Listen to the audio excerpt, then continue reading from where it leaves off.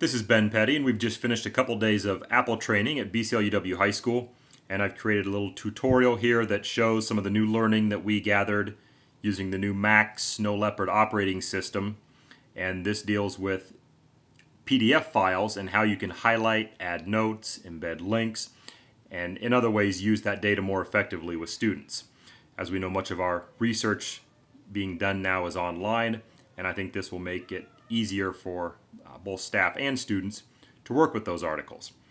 So, as an example, I'm going to pull up an article that our staff read a couple days ago called The Creativity Crisis. So when I search for that, that was a Newsweek article, so I'm going to go ahead and pull that up. One of the things we learned was to eliminate some of the clutter here. There are a couple ways of doing so. We see some ads and photos that really don't have anything to do with this article on creativity. So I'm going to go up and click on Reader. And I've noticed in some cases with certain articles when I do that, it does bring up photos from the article. This one did not. Brings up text, but eliminates a lot of that information that may distract students. However, in this case, I know I have a pretty long article, and this only gives me one page of the information. So I'm going to get out of that for right now. And I know that in an article, when it has a print icon embedded, that oftentimes gets rid of a lot of the ads and photos as well. So I'm just going to go ahead and click on print to do that, even though I'm not going to print this. I am going to create a PDF file from it. And that's a file then that I can email to students. I can upload it to StudyWiz Spark and keep this text in place. So to create a PDF file, I again need to go File, Print. I'm not going to print it. At the left-hand side, see the button for PDF. I'm going to save it as a PDF. I'm just going to call out the Creativity Crisis again, and for now, just save it to my desktop. I'll minimize Safari, and here it is on my desktop as a PDF file. Now, some of the new learning we found here is under this Preview menu. I'm going to go to View, Show Annotations toolbar.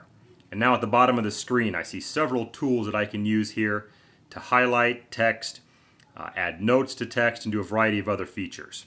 So, to start with, when we went through the article a couple days ago, one of the things I thought was important was this definition of creativity. I'm going to go down and click the Highlight tool. It talks about the definition of creativity as the production of something original and useful. And the type of thinking involved I thought was important as well. A little later on it says to be creative requires divergent thinking, generating many unique ideas, and then convergent thinking, bringing those back together, combining them into the best result. So I'm going to highlight those two things. I think those are important in the article. Another feature here is to add a note. And I also recall here something that jumped out at me as an educator. It talks here about a recent IBM poll of 1,500 CEOs identified creativity as the #1 leadership competency of the future. Now this article just came out last month, so I know this is some pretty recent research. I think that's pretty important to us, so I'm going to click the note icon, add it here, and then on the left-hand side,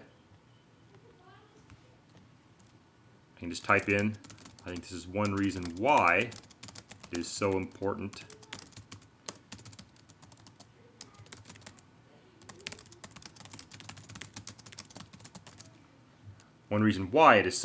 to develop creativity in our students at BCLUW.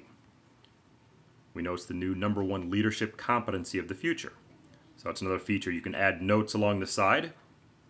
So either you can do that for your students, or maybe you want to ask your students to add notes as you go through it. A couple other features. Let's see. Another thing that I thought was important from the article, it talks some about new brain research and neuroscience. Now there aren't subheadings within this article, and that's one of the struggles sometimes in going through it, but I think that neuroscience section of the article is important. So I want to add my own little subheading there. I'm going to click on the text box button,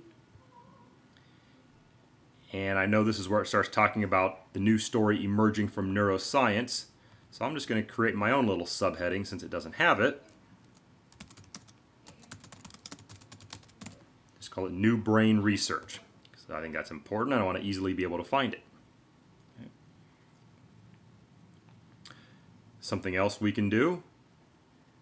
Let me scroll back up. Now, I talked earlier about eliminating some clutter. Now, above my note, well, we didn't get rid of all of it. It talks about a weekly podcast and radio program, Obamanomics, immigration, spy games, and so on. I know this was on the website, and it's not information that I need the students to look at. It might be a little distracting to them. What I can do is highlight that information. Oop, hold on before I do that. That's another good thing to remember. When you want to get out of, it's creating a text box, because that's the last thing I just did.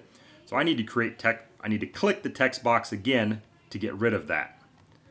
Now I'm just working back in the article again. I'm going to highlight that paragraph.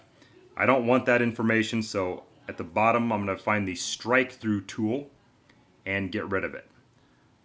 So now I've eliminated that from the article, at least let folks know that that's not part of it. So those are just a few things you can do to help highlight, add notes, strike out information you don't need, create new subheadings, variety of things that either you can do to make the article more user-friendly or ask your students to do if you want them to summarize information.